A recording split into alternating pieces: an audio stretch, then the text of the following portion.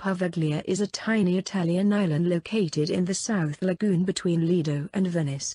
When viewed from afar, it looks rather calm and inviting, with its small pier and abundance of greenery. However, there is more to it than meets the eye. Despite its humble appearance, Poveglia's history is marked by plenty of fear, suffering, and paranormal phenomena. According to ancient chronicles, Poveglia's history dates all the way back to 421 AD. Back then, locals would hide there in order to avoid groups of raiding barbarians. Due to its small size, it was ignored by the invaders time and time again. In more recent history, the island became infamous for housing people with dangerous and contagious illnesses. Among Italians, it was said that Poveglia was home to the dead, dying, and diseased. According to legend, the island's foundation was formed by dumped bodies of plague victims, mental patients, murderers, and other exiled individuals. The Black Death, also known as pestilence or the Great Bubonic Plague, hit Italy hard in the mid-1300s. Its deadliness was unrivaled at the time, often killing people within a week of infection. Those worst affected experienced horrible symptoms like extreme weakness, diarrhea, severe fever, blackening, gangrene, vomiting of blood, swelling of the glands, pus-filled sores all over the body. The disease was thought to have originated in Asia, being transported to Europe by fleas that lived on rats. According to historians, the overcrowding combined with the low levels of sanitation in the cities made the pestilence particularly deadly. When the plague finally subsided, it's estimated that between 30 to 60% of Europe had been killed by it. Due to its high mortality rate and dreadful symptoms, panic soon started to spread throughout Italy. Venice, being a bustling trading hub, was especially vulnerable to the Black Death spreading. Because of this, city officials ordered strict measures in an attempt to keep it at bay. As soon as any person showed any signs of having pestilence, he or she was taken by force to Poveglia. Infected corpses were also transported there, often hastily thrown onto piles in view of the living. This filled the quarantined people with a deep sense of despair. As time went on and the stench of rotting flesh grew, any hope of escaping the island alive seemed to slip away. Occasionally, so-called plague doctors, covered with the eerie medico della peste masks, would arrive with a new load of dead and dying.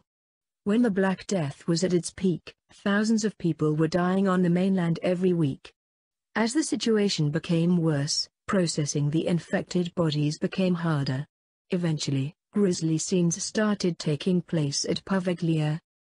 People who were gravely ill, but still alive, were thrown onto huge piles together with hundreds of corpses. They were then set on fire, ending their lives in a burning heap of rotting flesh. In 1630, Venice was hit by another major outbreak of the Great Plague. And so, the piles at Poveglia were lit once more.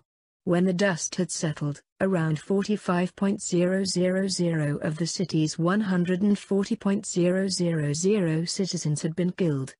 In 1793, the isle once more became a containment zone when a minor outbreak was detected on board two nearby ships. Following this incident, Poveglia was made into a temporary quarantine site. After Napoleon gained power over the region in 1805, this arrangement became permanent until 1814. Over time, the island became highly treasured by the locals, as it stopped dangerous diseases from spreading throughout the mainland. In 1922, the island was transformed into an asylum complex.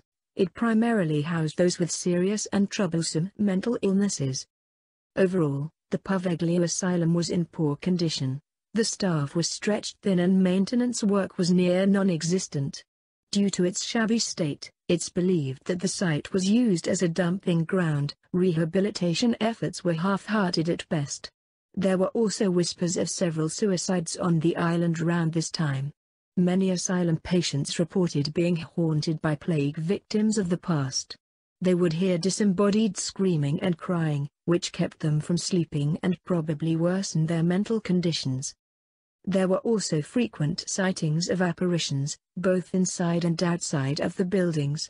Still, Due to their isolation and being seen as mentally unstable, the patients' claims were largely ignored.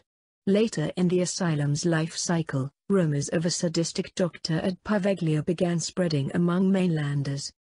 It was told that this man carelessly experimented with the most vulnerable patients, injecting them with various chemicals and performing lobotomies.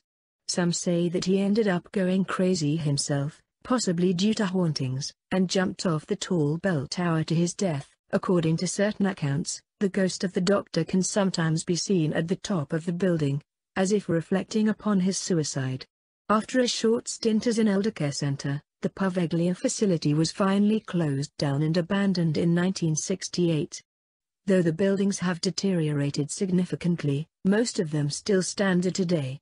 These include a hospital, church, asylum, bell tower, staff housing, boat shelter.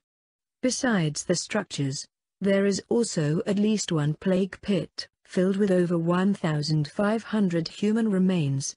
In total, it's estimated that between 100,160,000 people died on Poveglia and were thrown into these pits.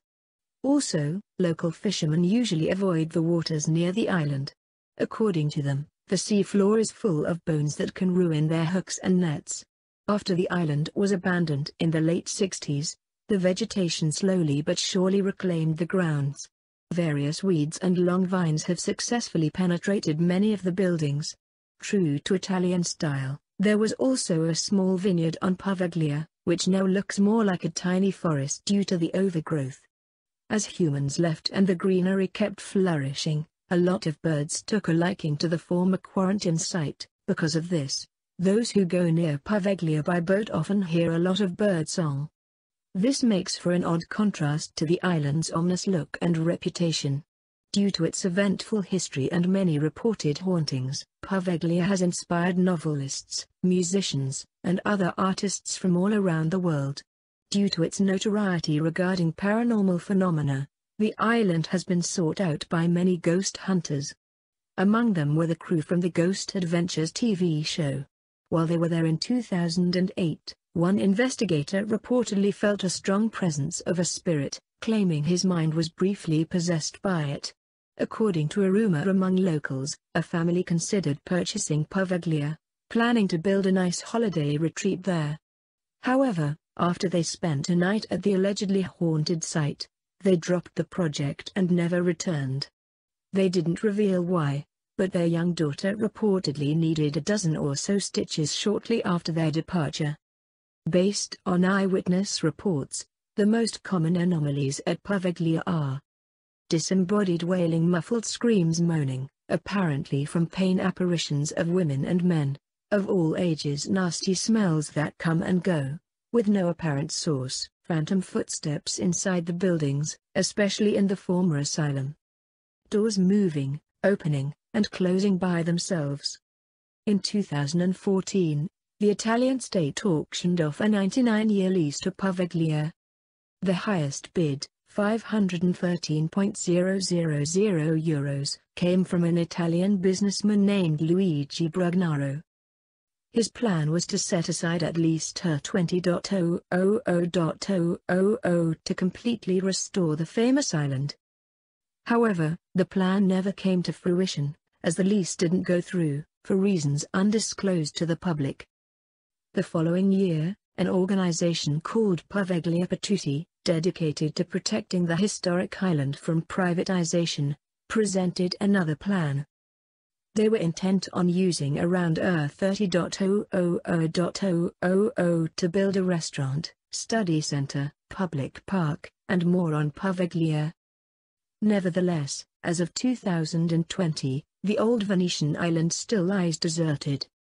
According to the few who dare visit it, the old bones and tormented spirits still remain.